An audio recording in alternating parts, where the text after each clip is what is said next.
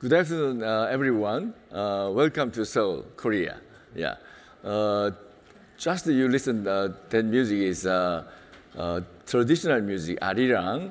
Now music is BTS. It is a little bit hint of the evolution. Yeah. So this time, my name is Byung-gi Kim from Seungkyunkwan University of the School of Medicine, Seoul. I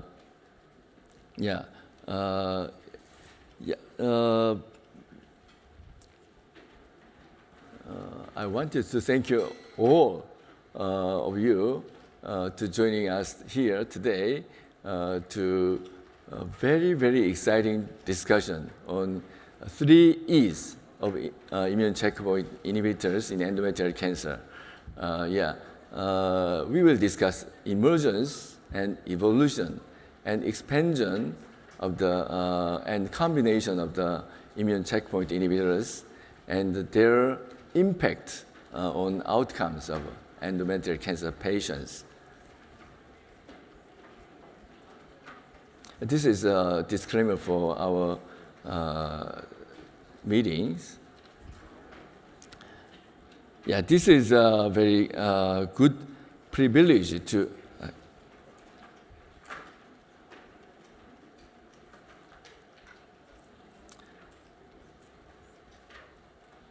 here today with Jung-Yoon Lee from Yonsei University College of Medicine, who will be discussing the first E, which is the emergence of the immune checkpoint inhibitors in advanced recurrent endometrial cancer, and Mansur Raza Mirza from Copenhagen University Hospital will be discussing the latest advances in the evolution of immune checkpoint inhibitors in combination with chemotherapy. And lastly, David Tan from the National University Cancer Institute in Singapore will discuss where we go from here by discussion the expansion of immune checkpoint inhibitors with other combination in endometrial cancer patients. I will open the discussion by talking about the foundation of endometrial cancer management landscape. I will walk you through the unmet needs and current guidelines and how the current endometrial cancer treatment landscape is changing with all the exciting data readout and approvals that are beginning to come through. This is my disclosure. Yeah, this is a little bit busy slides, but when we look back 20 years, 2004, the treatment of the advanced endometrial cancer patients are triplet chemotherapy, but it shows poor outcome and very high toxicity. In 2012, the JOSI 209 trial has proven the doublet chemotherapy, paclitaxel carboplatin, shows similar efficacy and very low toxicity. So that is the standard of care from that time. Around that same time, as you know very well, TCGA was reported. So TCGA shows there is at least 4 molecular subclassifications in endometrial cancer. So there is a major step forward to understand that the endometrial cancer is not only one disease, there is at least 4 subtypes, molecular subtypes. So these molecular subtypes led to the introduction of the monotherapy treatment in 2017. Pembrolizumab was approved as a first agent in previously treated solid tumors with mismatched repair defect.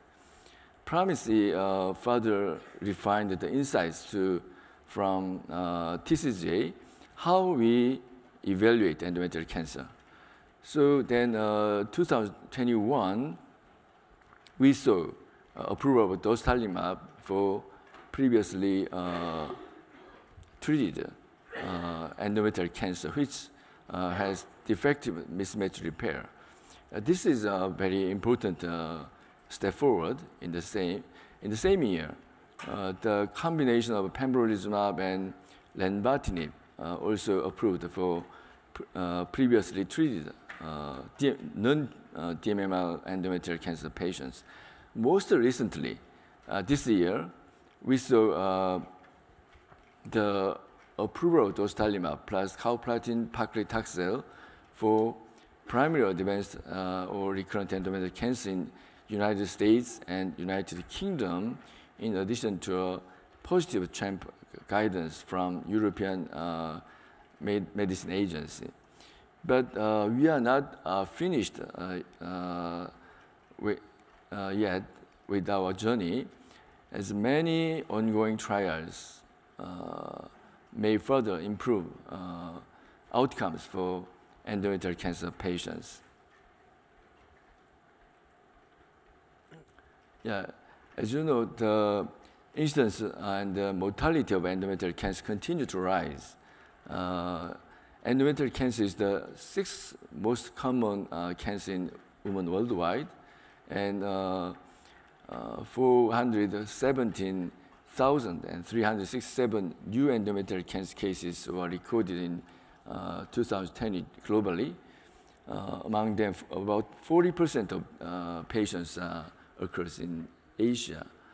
And from 2020 to 2040, endometrial cancer mortality in Asia will increase by 60% in coming years. So there are huge unmet needs to improve treatment method.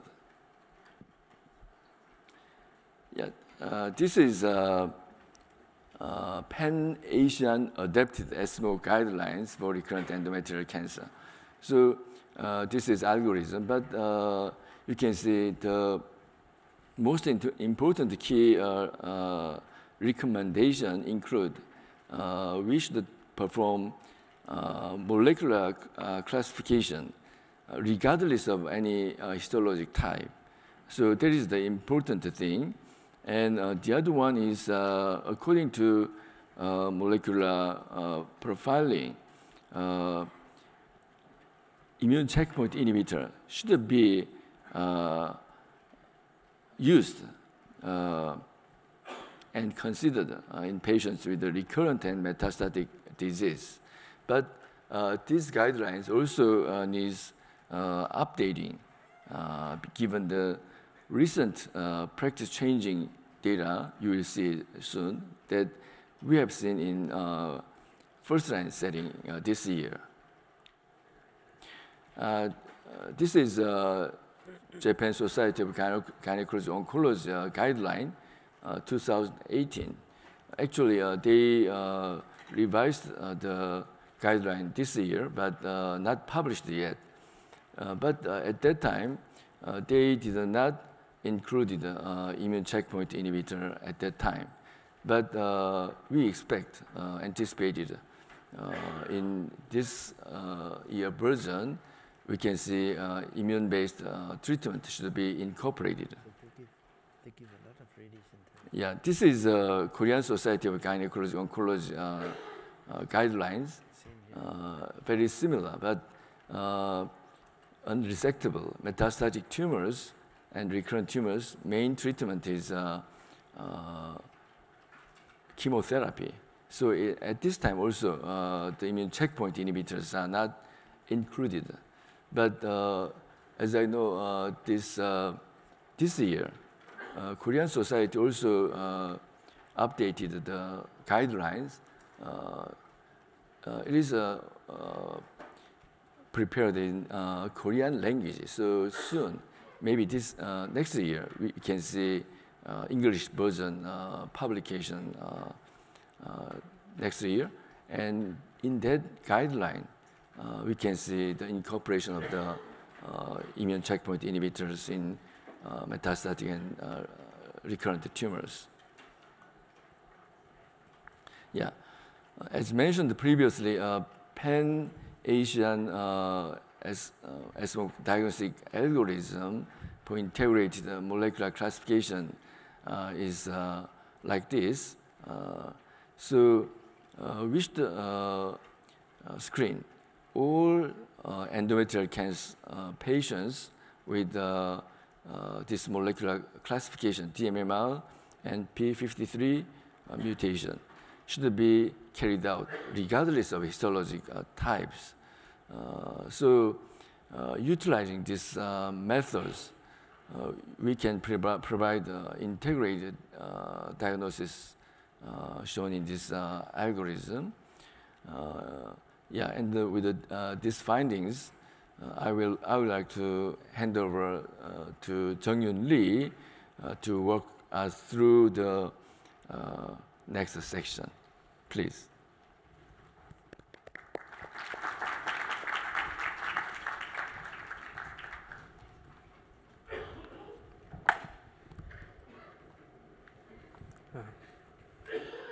Welcome to Seoul.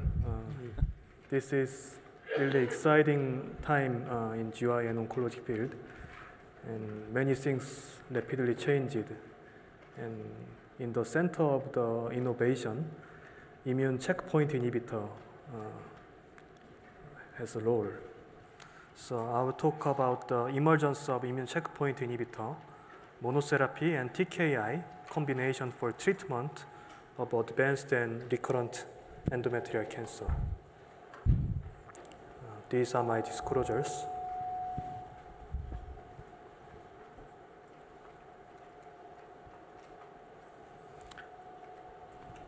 I think you should turn off my own microphones. Operation team, could you please turn off?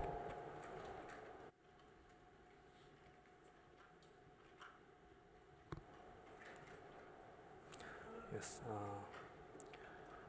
As you know, chemotherapy does not work in recurrent endometrial cancer who failed prior chemotherapy.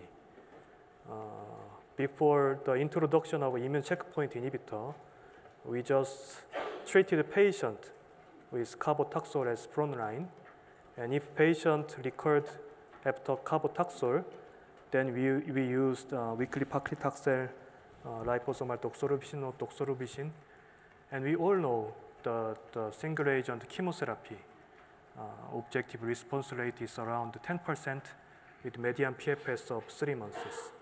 The dismal prognosis for those patients.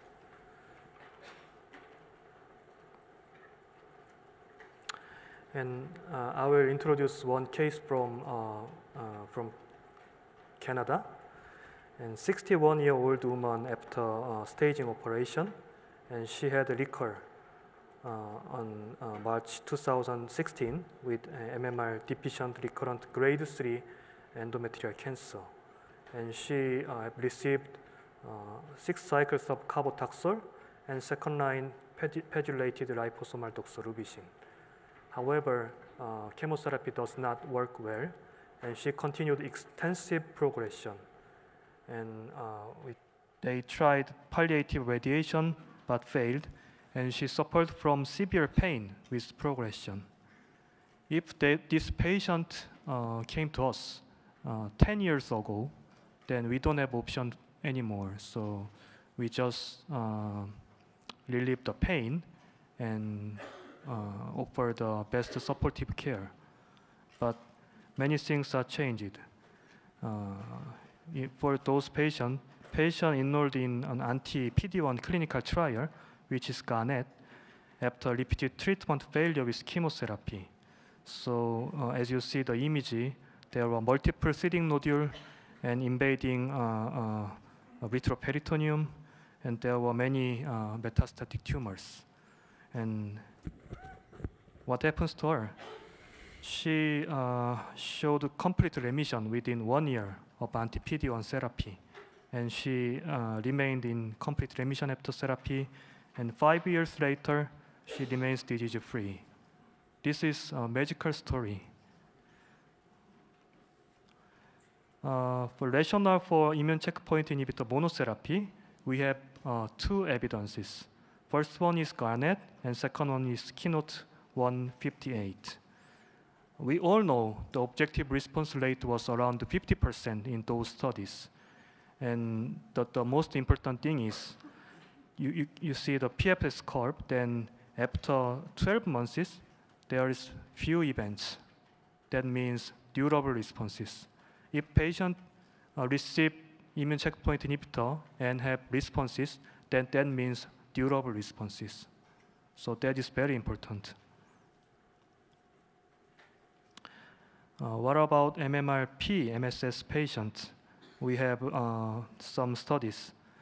Very interestingly, Garnet showed some responses in MMR-P patient also. So objective response rate was 15% with median PFS 3 months.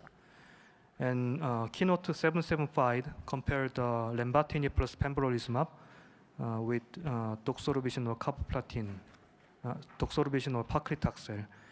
And we can see that objective response rate is around 30% and PFS was around 7 months. When you look at the survival curve from Keynote 775, then in MMR-P patient, then lenva plus pembrolizumab showed 7 months of PFS and 18 months of OS.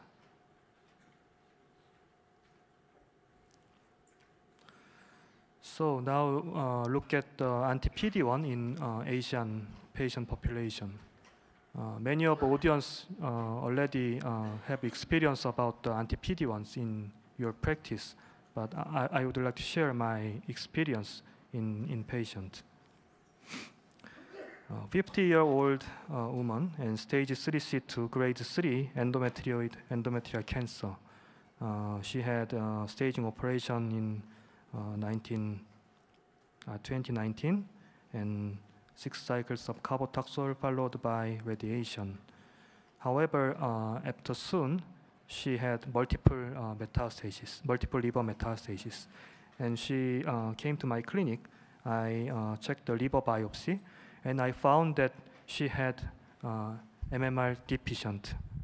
So her molecular profile is MLH1 loss and P53 abnormal type, HER2 positive. But in this case, I think P53 is a passenger. I mean, MMR deficient is a driver, and P53 was followed by MMR deficient. So we started and treated patient with anti-PD-1, and as you see the image, there were multiple liver metastases and started to response and partial remission, and after 6 months later, the tumor shrinks and disappeared, which means complete remission. And then 3 years later, she still remains disease-free.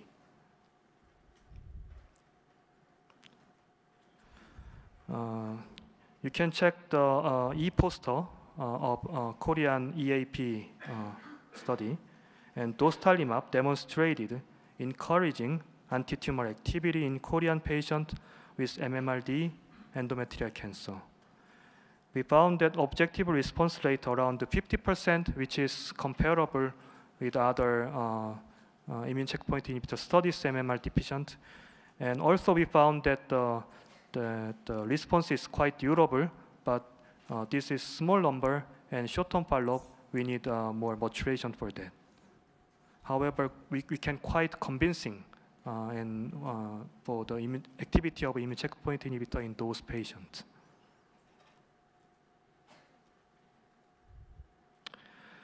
Now I will tell you safety profile of anti-PD-1. So 2 cases I showed you. The patient had a similar toxicity. Patient developed arthralgia, and that was relieved by steroid. So anti-PD-1 is capable of durable responses, and similar safety profile was observed in case studies 1 and 2. And we treat new symptoms arising during immune checkpoint inhibitor treatment with suspicion and possibly related to treatment until proven otherwise. So I would like to emphasize early recognition of immune checkpoint inhibitor adverse events, and prompt treatment and multidisciplinary approach is important. Because arthritis can be from many other origins. So for my patient, I consulted to rheumatologist for the exclude rheumatoid arthritis, and rheumatologists tested many things, and they could say that is not the rheumatoid arthritis. This is from immune checkpoint inhibitor. So we started steroid, and her symptom was easily relieved.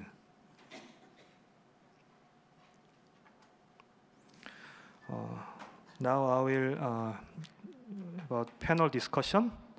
So many of audience already have experience about managing IRAE, but we can hear from the other experts from this. So from David, could you please share the experience about IRAE, including arthritis and pneumonitis, hepatitis, anything you can share with the audience? So thanks for that question. I think this is a really important question, because while IO is transforming the way we manage cancers, it is important to know that these drugs can be associated with toxicity, and sometimes very severe toxicity as well. And the key to managing this is early recognition. And that means when you talk to your patients about giving these drugs, you've got to explain to them from the beginning what to expect, what the red flags are, and when to report those symptoms when they experience it as well. On our end, what we've done within our institution is set up an IR toxicity team. So we have named doctors and attending physicians for each organ system that may be affected by patients on IO. So we've got an endocrinologist, a hepatologist, cardiac doctor who's very, very focused on managing patients with IO-related cardiac toxicity. We have rheumatologists. We also have a respiratory physician because of problems with ILD as well. So when any one of our patients experiences any sense of that maybe getting some form of IRAE, we have 5 to 10 doctors, a team of doctors that basically focus on this. On top of that, we have a rheumatologist that's doing research on IRAEs and sort of predictive signatures as well in terms of the genomic, the SNPs and all that. So all these patients then go into a database that we collect in order to identify predictive markers of this sort of immune toxicity in the future as well. So that's how we've been managing our patients in our institution. Mansur, can you share the experience? I completely, thank you. I completely agree with David. I think one thing one should remember, we were used to chemotherapy. Now we are moving to immune checkpoint inhibitors. We should teach our patients, relatives, our staff, our young doctors that their toxicities can occur anytime. You can see it can coming at 16 weeks nephritis. So you have to be aware, if patient is complaining of something, patient should be with us, and we should treat the patient in-house and not refer to GP. It's our patient, we have given the toxicity and we have to manage. And early, as soon as there is some toxicity, you have to react. So I completely agree what David has just mentioned. Professor Kim, can you share the experience? Yeah, I also absolutely agree to leaders' opinion. So for me, just grade 1 and grade 1 toxicity, just a follow-up and close follow-up. But grade 2 toxicity, we just interrupt and waiting 1 or 2 weeks later, then it recovered and normalized. Then we restart. But grade 3 and 4 toxicity, grade 3 toxicity, we got help from multidisciplinary system. So expert in each toxicity, we call help. So that's our policy. Yeah. Thank you.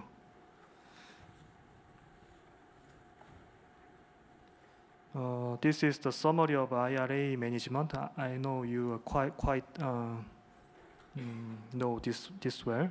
So for your summary, I can tell you again. Then grade 1 is general is continued treatment with close monitoring, and grade 2 we can hold the checkpoint inhibitor therapy and consider the steroid.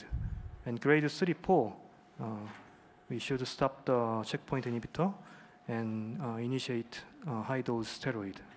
That is the summary.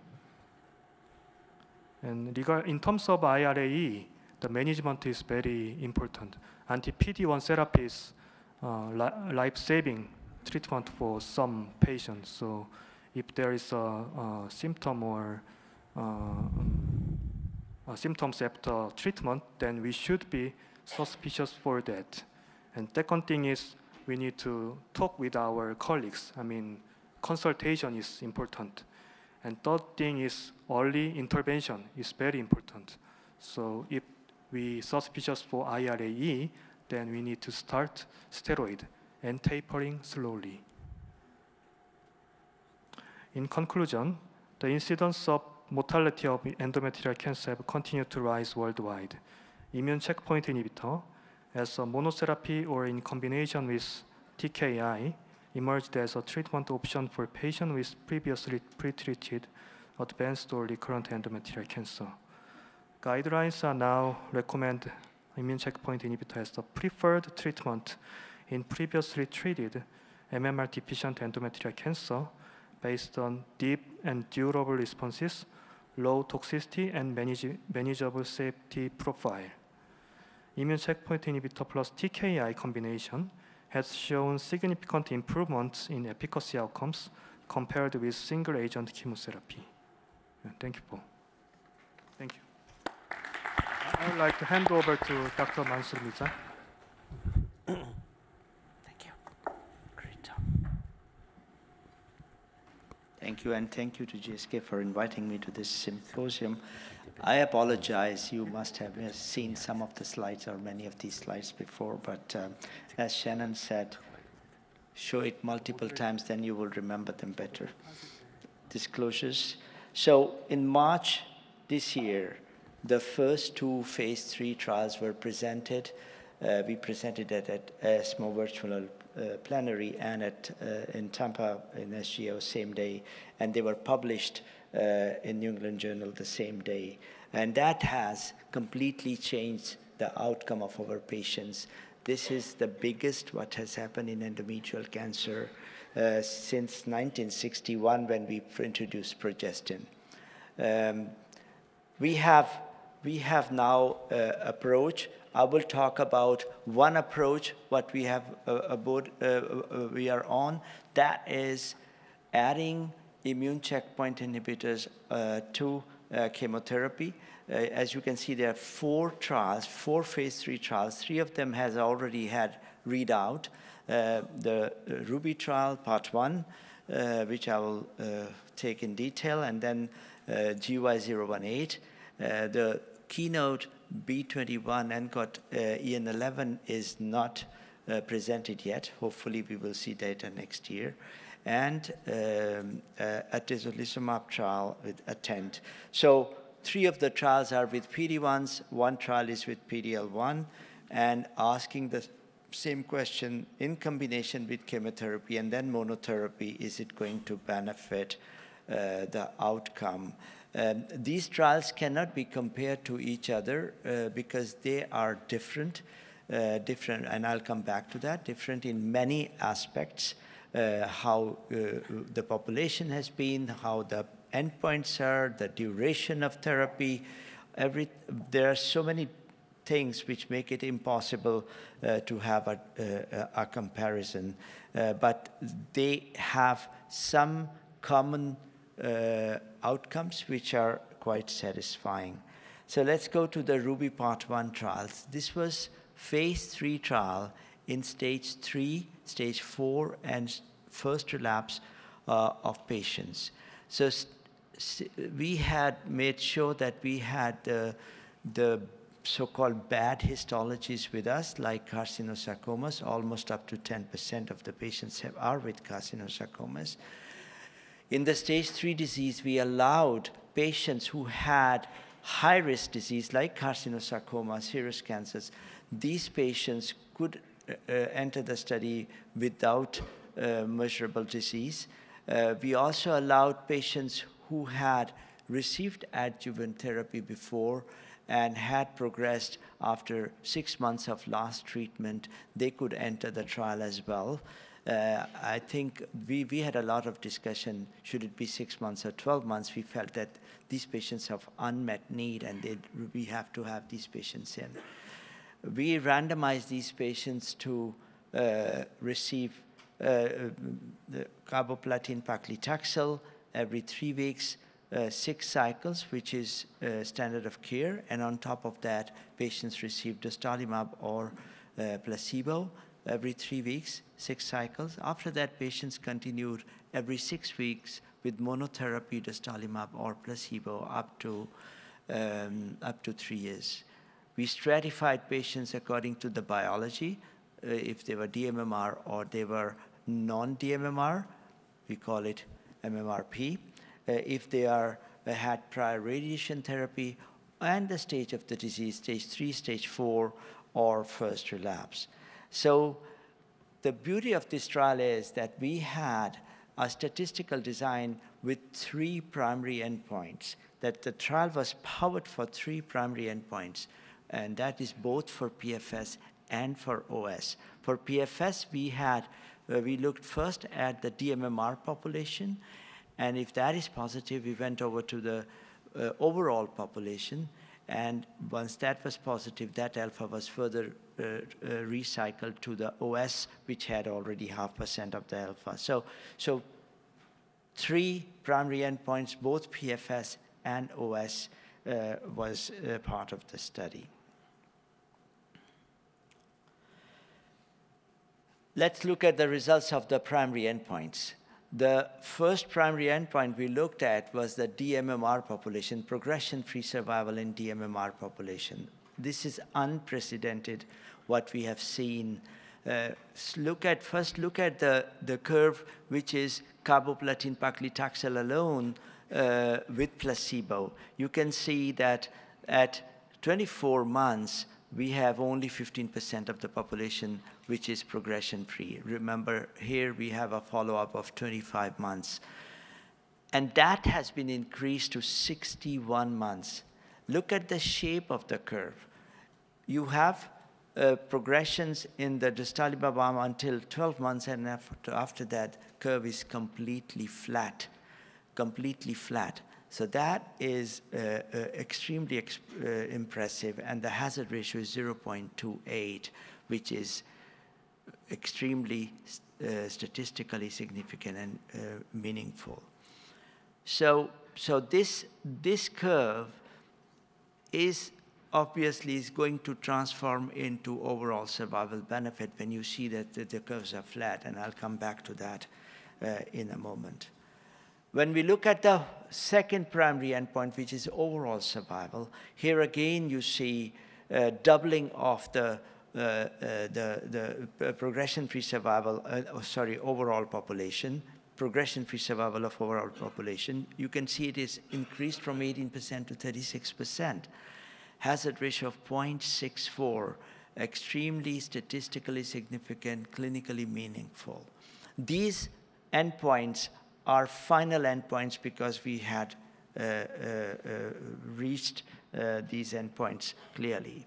Then we looked at the overall survival at that time.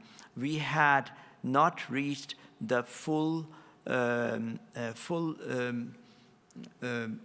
event of 50% at that time. So that's why this OS was said to be premature, but look at the curves, how they start separating and keep the separation with a hazard ratio of 0.64, with increase in overall survival from 56% to 71%. And shape of the curves, these are not banana curves, they separate all the way along. So this was at the time we presented data in March, we had the pre-planned second interim analysis, which was this year, and we just, on 30th of October, saw the press release from GSK that study has reached mature overall survival in overall population, which is the primary endpoint, the third primary endpoint with 51% events. And it is both statistically significant and clinically meaningful. The data, of course, the data is embargoed until we present it in a meeting and publish it. But this is a game changer because we have overall survival benefit from the first-line treatment in our patients. Let's look at the other subgroup, which is pMMR population, how they're doing. That was pre-planned, that analysis, although alpha was not allotted.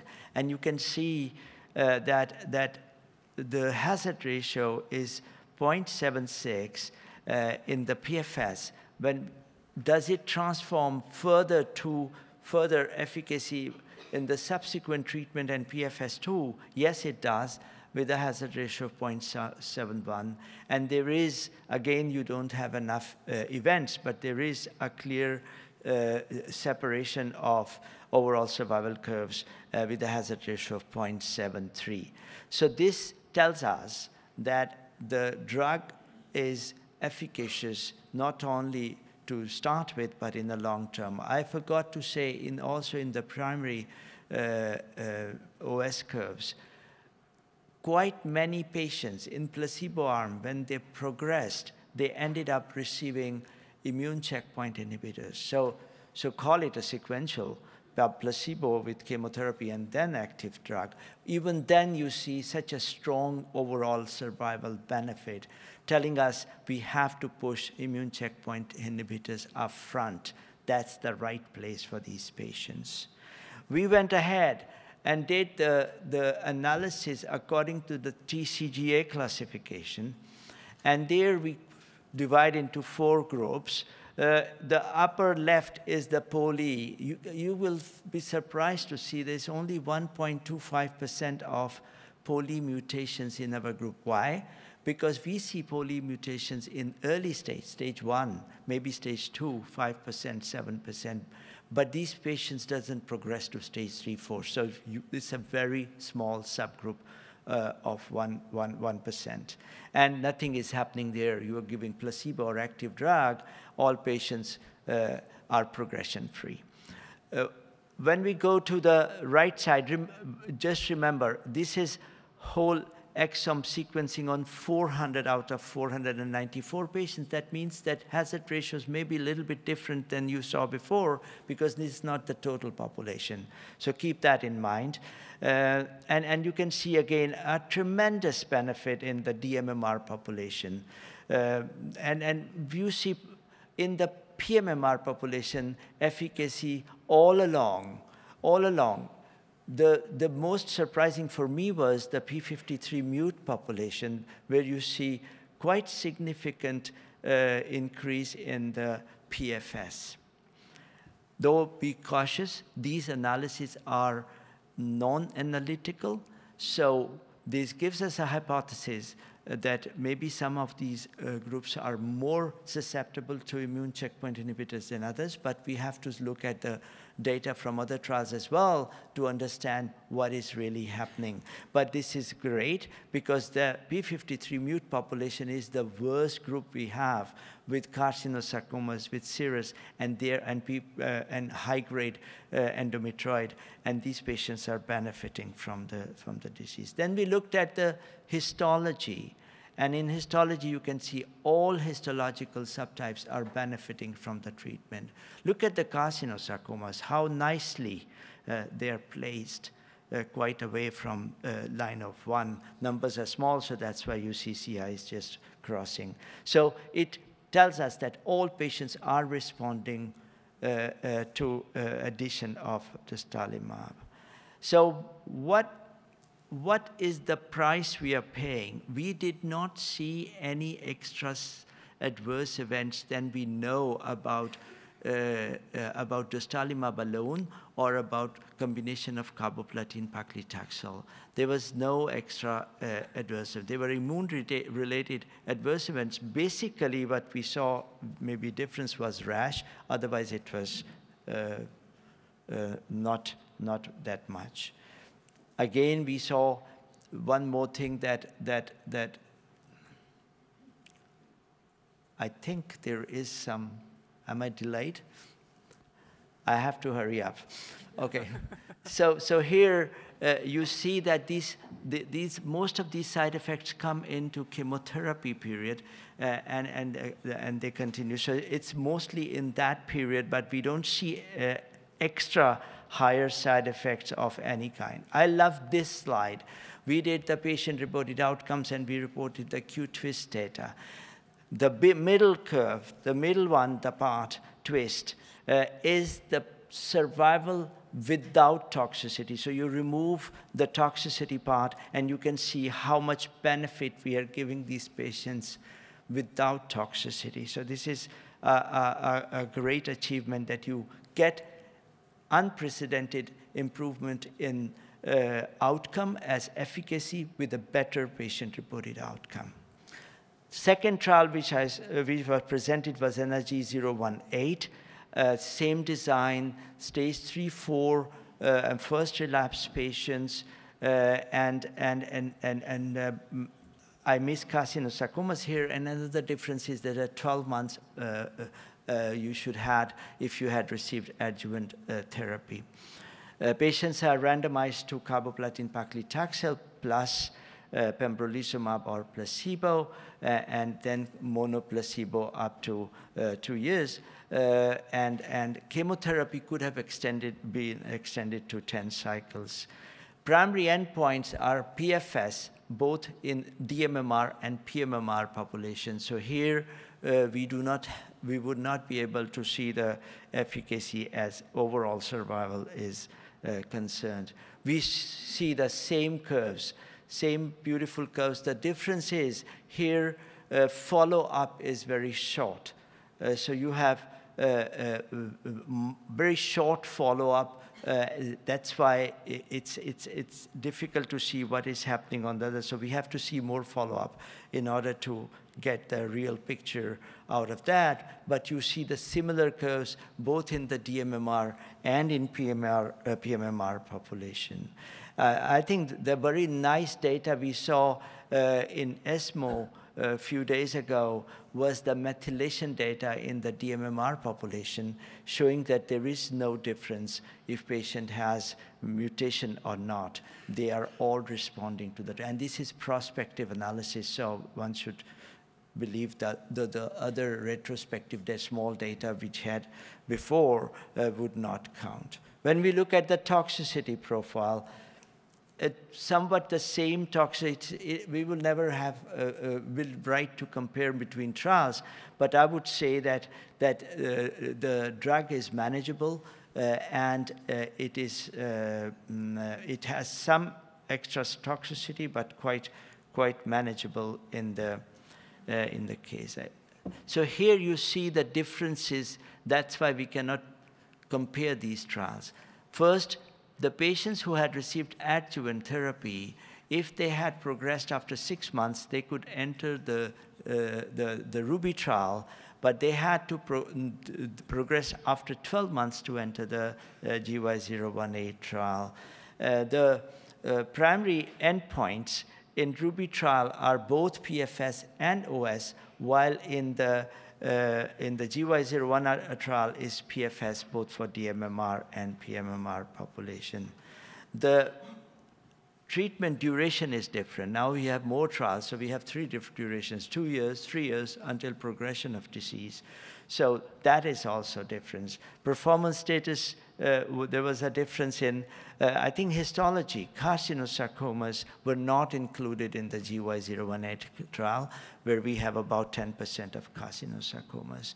6 cycles in both, but in the the chemotherapy cycles, but GY018, you could extend it up to 10 cycles, as I explained. Then very important that we have the patient-reported outcome data, very thorough data available in Ruby trial. It is in all patients. Here you have in MMRP population in the GY018 trial. Further, if you look at that, it's not to compare against each other. It's the differences. Because of these differences, we cannot compare these results. I would say that the statistical design in GY018 was the old one, that you have 2 separate cohorts running, one in dMMR and you power for each. And we had hierarchical design with 0.5% alpha given to OS and 2% given to PFS in dMMR, recycled to overall population and then recycled to OS. So there are differences all the way along, and that's why you must not compare between these trials to each other. Let's go to the third trial, which was presented in ESMO a few weeks ago by Nicoletta, which is ENGOT-EN7 ATTEND trial. This trial has used, so the first 2 trials have used PD-1, dostarlimab or pembrolizumab. This trial has used a PD-L1, which is atezolizumab. I don't know what does that mean. We would never understand it. But this is a PD-L1. And otherwise, the population is more or less the same, stage 3, stage 4 disease, first relapse. The difference in this trial would be that there are quite a lot of Asian population also added. So that was not the case that much in the other 2 trials.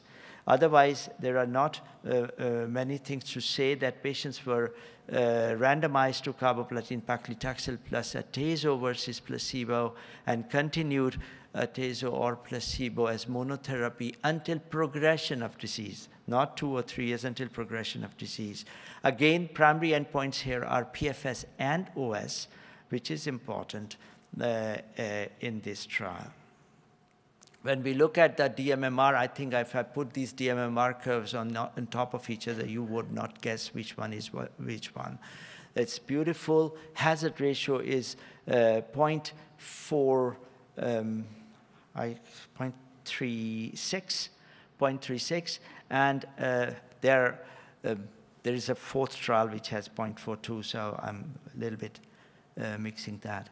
And again, you see a nice separation in the dMMR population. When we look at the PFS in intention to treat population, again, you see benefit in the intention to treat population, and hazard ratio is 0.74. However, in this trial, when we look, and the overall survival is not mature yet, so it's difficult to say anything right now. However, when we saw the subgroup analysis of pMMR, we did not see any benefit. Regarding toxicity, again, quite manageable drug. It was taken well, and there was no extra toxicity what we have seen with atezolizumab or carboplatin paclitaxel. All in all, addition of PD-1s or PD-L1s to standard of care chemotherapy in patients with primary advanced recurrent endometrial cancer resulted in substantial unprecedented benefit in patients with dMMR population in all trials, ATTEND, RUBY, ENERGY, GY018. Benefit was also observed in the patients with MMRP population with anti-PD-L1 plus chemotherapy with meaningful anti-PD-1 with meaningful improvement. We didn't see that in the anti-PD-L1 therapy. The tolerability profile of this combination is consistent.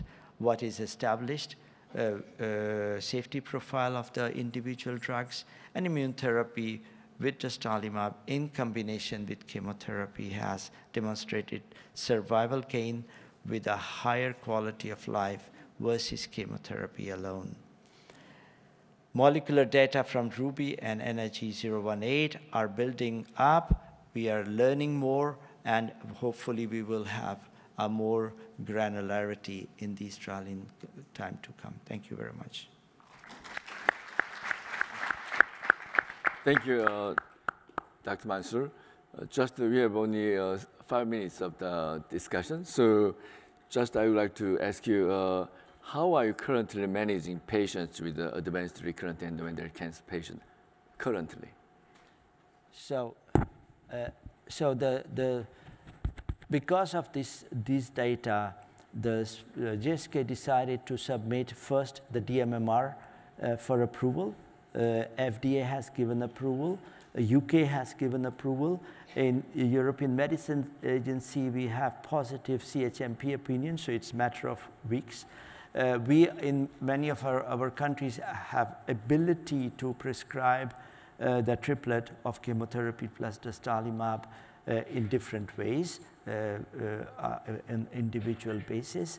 So as soon as we have approval, that will be the standard of care. So in DMMR, it is clear that it is today's standard of care. Now that we have overall survival data, which is significant, I hope soon that GSK will submit for the whole population on the both sides of the pond, and we will see approval there, so we will be able to treat patients, all patients with treatment.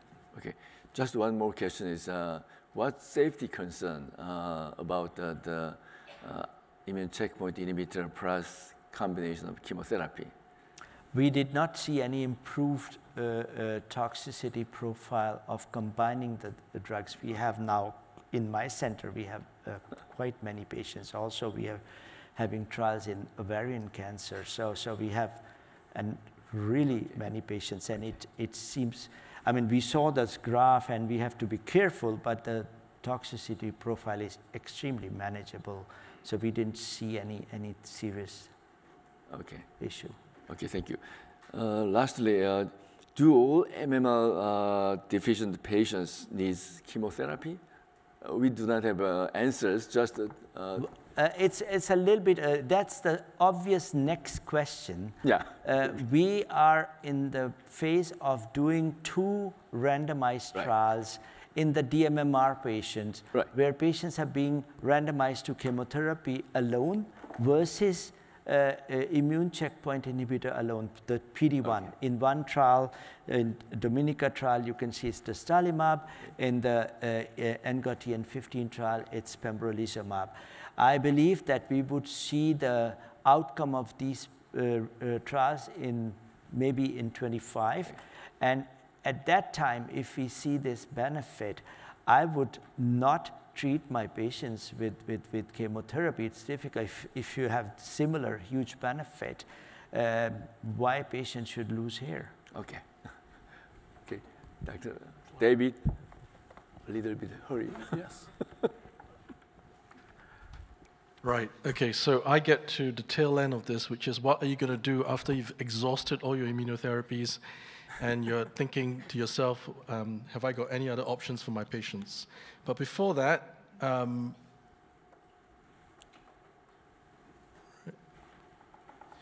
I'm going to, my topic today is about whether we should be combining immunotherapy with PARP inhibitors or tyrosine kinase inhibitors beyond what we are currently doing for patients with advanced recurrent endometrial cancer. So these are my disclosures. Right, so the rationale for combining PARP inhibitors and PD-L1 inhibitors is simply that when you use a PARP inhibitor, you cause DNA fragmentation, and that leads to upregulation of the cGAS-STING pathway and upregulation of interferon-based cytokines that activate the immune system within the microenvironment, bring in the T cells, and potentially can augment what you're already doing with a PD-1 or PD-L1 inhibitor. Of course, you must remember that this currently, the studies that have looked at this is in the context of patients who've received chemotherapy with immunotherapy. So potentially you have chemotherapy that might already be transforming this cancer microenvironment to something a bit more hot. Then you're hoping that with the PARP inhibitor, you can further augment the heat in these tumors.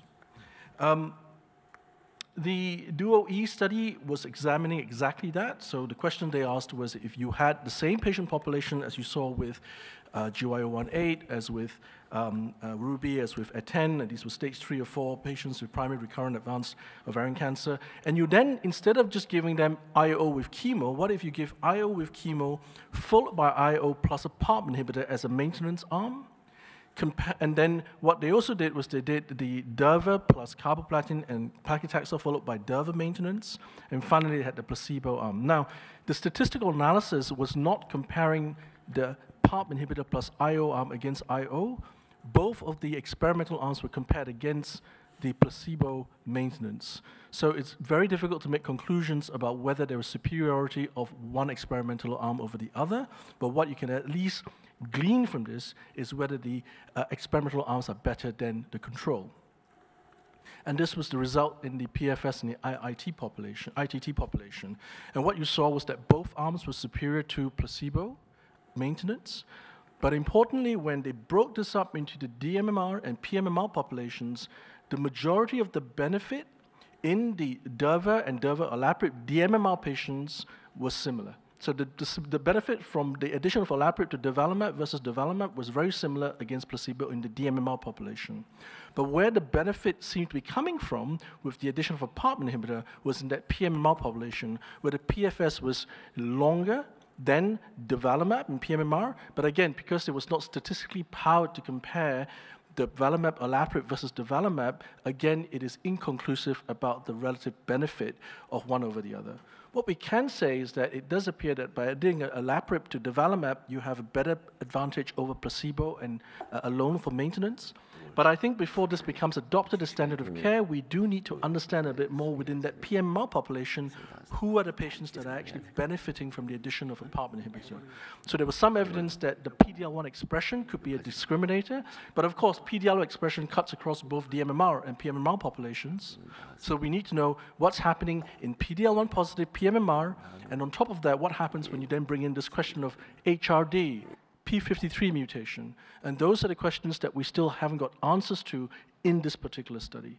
But certainly provocative and very interesting to look forward to the subsequent translational analysis that might help us to understand the value of a PARP inhibitor in these patients. So the summary of the endpoints in terms of safety, I think they were what you would expect with the addition of chemotherapy followed by immunotherapy, as you see with the durva maintenance arm. With the addition of olaparib, the grade 3 AEs were numerically slightly higher, and in terms of the outcomes of death, actually not much different compared to the chemotherapy and other maintenance phases. And even in the context of the MDS-AML story, there was really no difference with the addition of olaparib versus the non-olaparib arms. Again, no difference in new primary malignancies, but we did see a slight signal of more pneumonitis. And this has been seen before in PARP inhibitors. When you give a PARP inhibitor, some patients develop pneumonitis. And so when you have IO plus PARP, I think you must consider that you may get a higher percentage and risk of pneumonitis in these patients as well. So then we know that there are other studies that are going to explore this combination of a PARP inhibitor plus immunotherapy, and this is Ruby 2. And this is a 2-to-1 randomized design. Again, same population of patients that we've talked about before, but this time dostarlimab plus chemotherapy followed by dostarlimab plus niraparib versus placebo. So I think, again, when we look forward to the answers in this study, we will be asking the same questions that we asked when we saw the results from DUO-E. Who are the patients that are really benefiting from the addition of a PARP inhibitor in these populations? In terms of TKI and PD-L1 inhibitors, I think the first thing to say is that TKI is a huge umbrella term. There are lots of different types of TKIs. But I guess the point of using a TKI is in some way being able to change the microenvironment in a way that makes it favorable for immunotherapy to work. But TKIs can work in two ways. You can change, the TKI itself could affect the microenvironment, but the TKI could also have a direct effect on the cell, and we'll talk about that a bit later.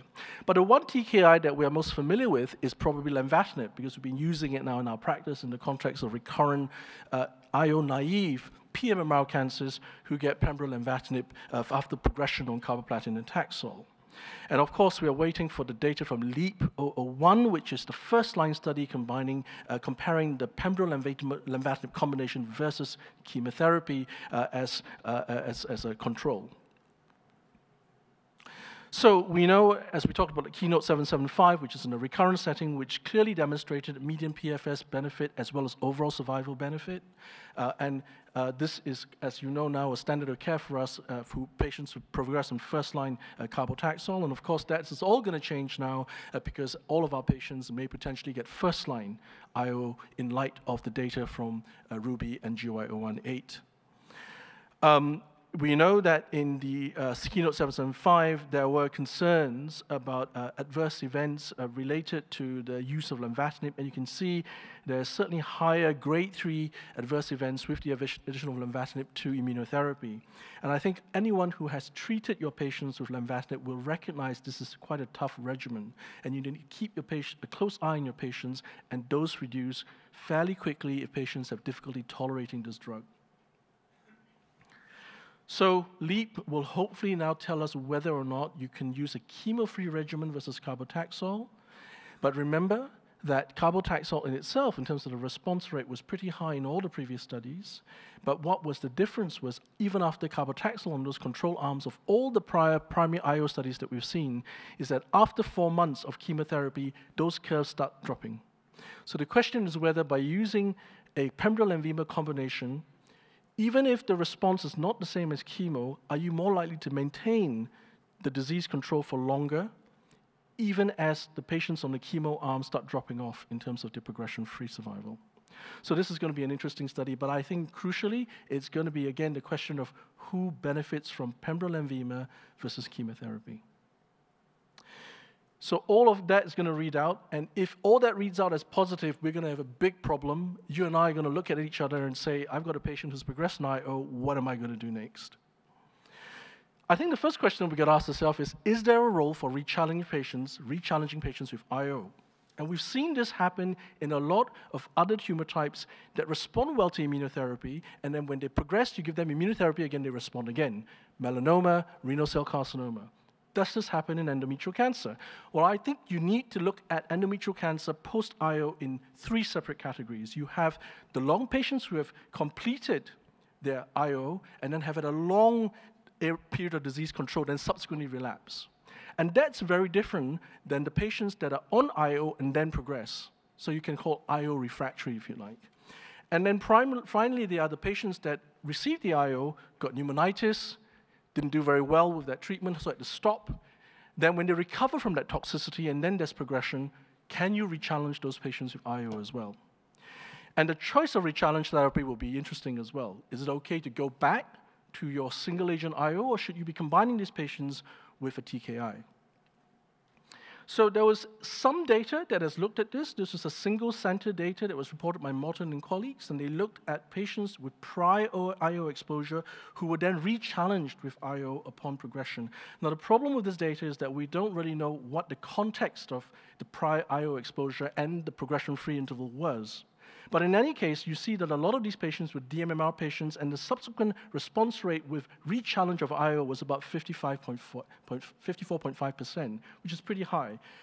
Also note that there were quite a few patients where the TMB status was known that was high as well, as you'd expect, I guess, with a DMMR population. So I think at least this goes to show that there is scope to re-challenge patients, but I suspect that these patients, for me, will be the ones that have had a good response to IO before and then had a long interval before they progressed again, or patients who potentially have had a toxicity, recovered from that, and now your immunologist says it's okay to try again. And we have some anecdotal data, and this was a case study that was published from a Chinese center about a patient who started off receiving immunotherapy treatment with a sort of VEGF receptor multi-kinase inhibitor with a PD-1 inhibitor, and then developed really bad immunotoxicity with interstitial pneumonitis, but subsequently recovered from that with good treatment, and then on progression was re-challenged with a different anti-PD-1 inhibitor, and eventually developed a partial response. So I think these are also the patients that we will be seeing a lot of. And this also means we need to work more closely with our multidisciplinary teams managing immunotoxicity when you start considering re-challenging these patients with immunotherapy as well.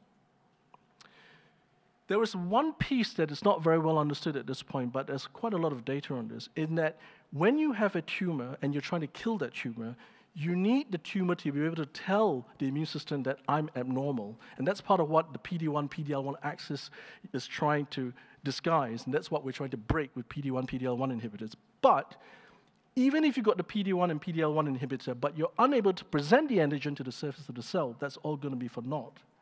And we know that there are specific mechanisms that cells can use to hide the antigens and disrupt the HLA processing machinery. So HLA, so if you have PIK3CA upregulation or RAS activation, you can actually cause these proteins that present these antigens to be absorbed within the cell or hinder the interferon upregulation of these HLA machinery that helps to present antigen on the cell surface.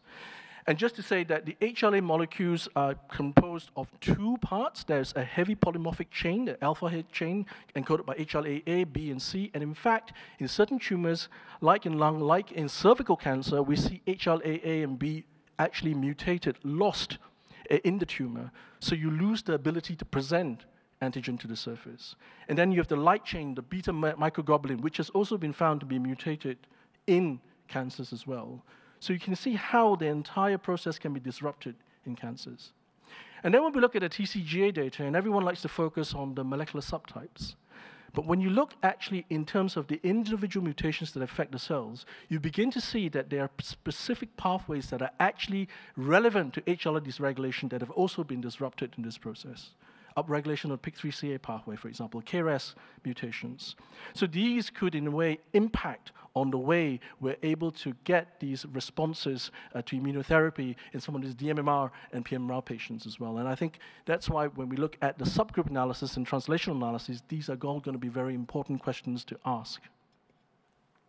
So in our institution, we're running a study that's actually trying to find a solution to this, which is whether or not when you do a triplet combination by inhibiting the PIK3CA pathway to basically improve HLA processing, but also to downregulate T regulatory cells in the microenvironment, combining that with a PARP inhibitor and immunotherapy, will that work if you select the right patients with these PIK3CA pathway mutations? So this was data we presented at ASMO last year, and if you look at the top list of tumors that were breast and gynae with known PIK3CA mutations, you're beginning to see that we are seeing some very long and sustained patients with disease control with this triplet combination, and we are now expanding that to recruit more gynae patients with this particular PIK3CA or AKT-mTOR pathway aberrations. So what other targets are being evaluated? I think we've seen a lot of data now that is an exciting time for endometrial cancer. We know you can target HER2-expressing endometrial cancers with TDXD. We have this question about whether you can now enhance p53 wild-type apoptotic pathways in p53 wild-type tumors with the selinexor study to prevent export of p53 from the nucleus, or targeting the MDM2 E3 ubiquitin ligase pathway that prevent p53 downregulation and so enable it to induce apoptosis as well.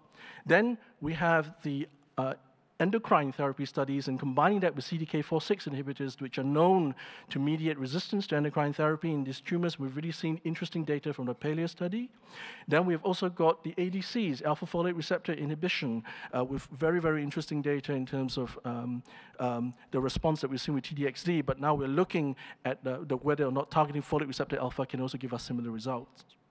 And likewise, with TROP2 ADCs, we've already seen some preliminary data presented in ASCO this year, actually, showing a response rate of about 33% in high-expressing TROP2 endometrial cancers. So in conclusion, DUO-E, as we know, is the first phase 3 trial that's looked at PARP inhibitor plus immunotherapy in the context of recurrent advanced endometrial cancer with statistically significant improvement of the combination in PMMR patients. But I think we need a bit more granularity in terms of understanding who really benefits from these treatments. RUBY-2 is also going to complete and give us hopefully more answers. But I think we really need to start looking forward now to more of these targeted treatments, but actually more specifically how we can really start to subdivide and focus on the right biomarkers to treat the right patients in this evolving age of endometrial cancer therapy. With that, thank you.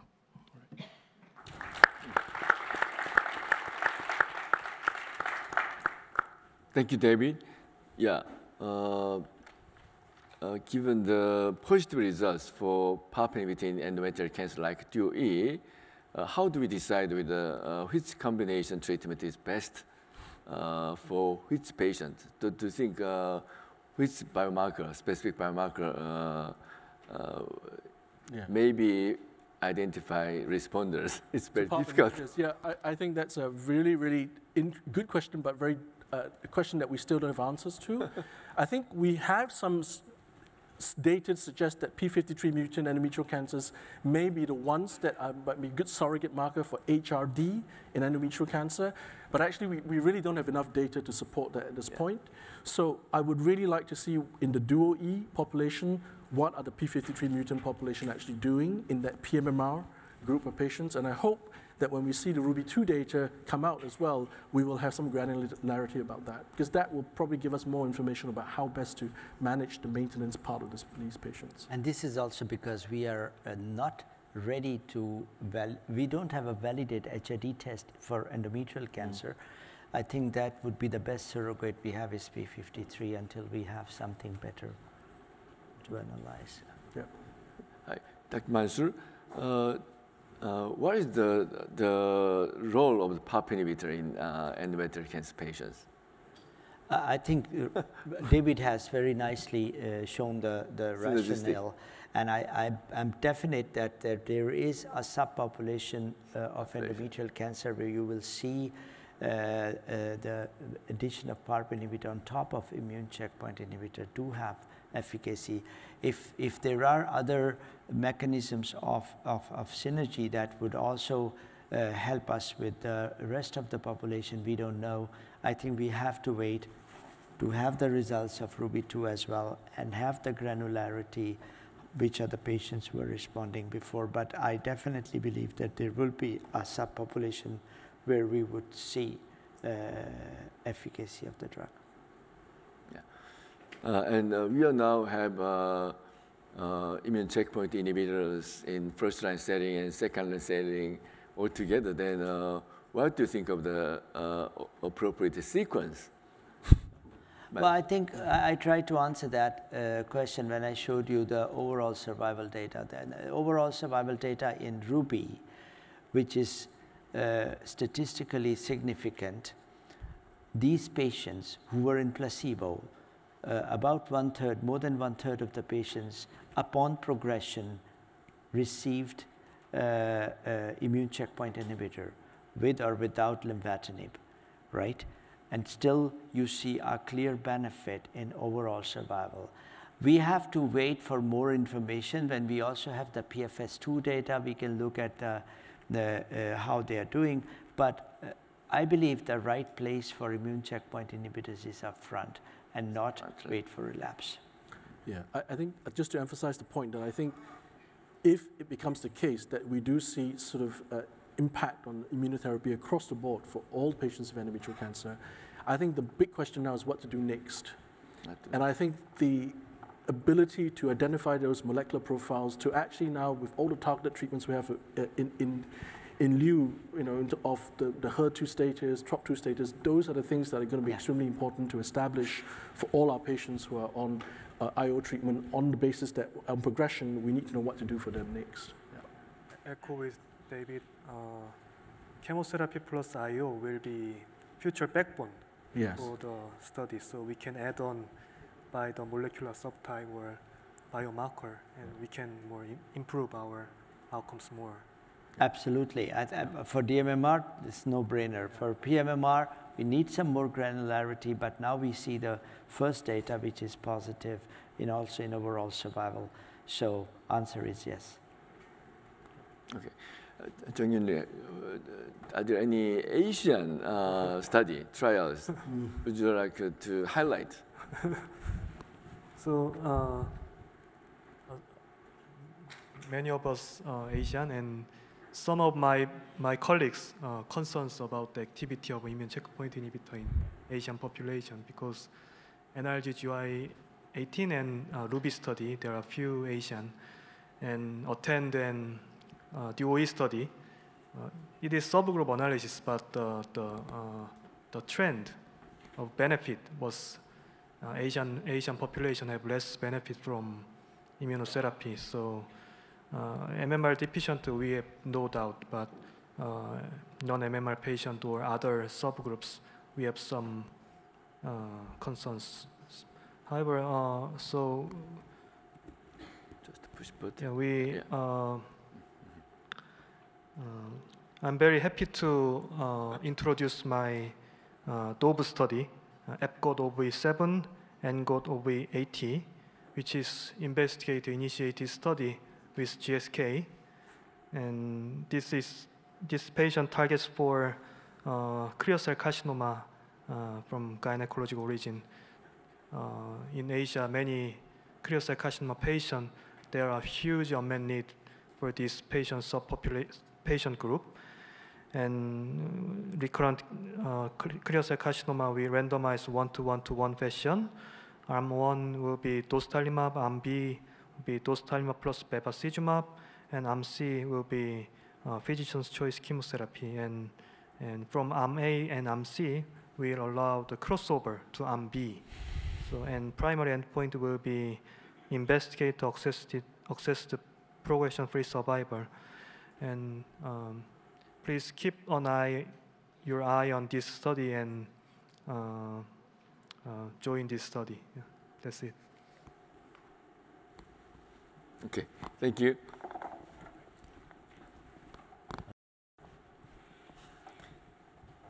No question.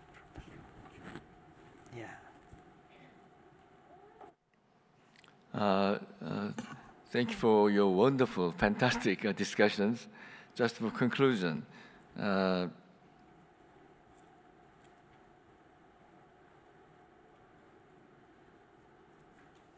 in summary, my colleagues today have summarized the pivotal clinical trials comparing to the 3 E's, immune checkpoint inhibitors in endometrial cancer.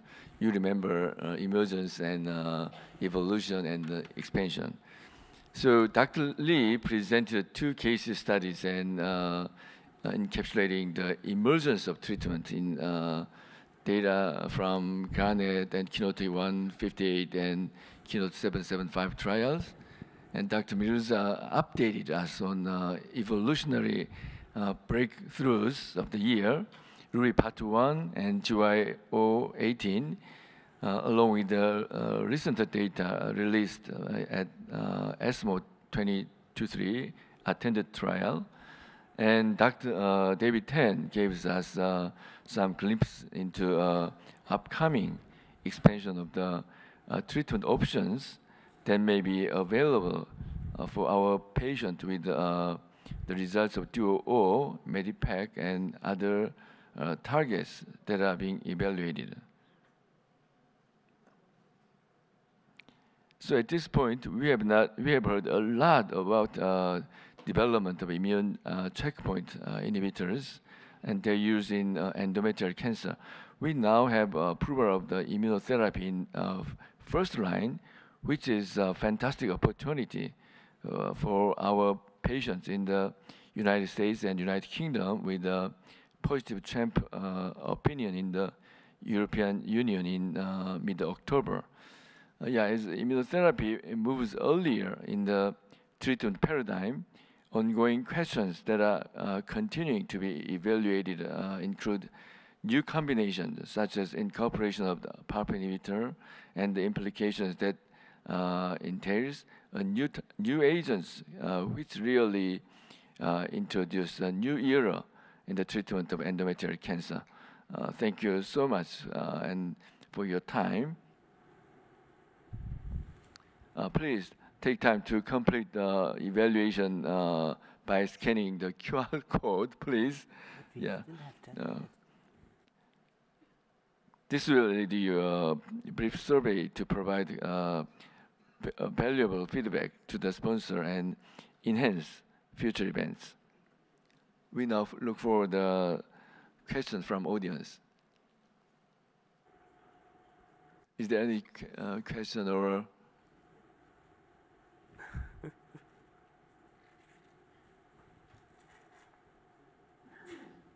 Just we have 10 minutes.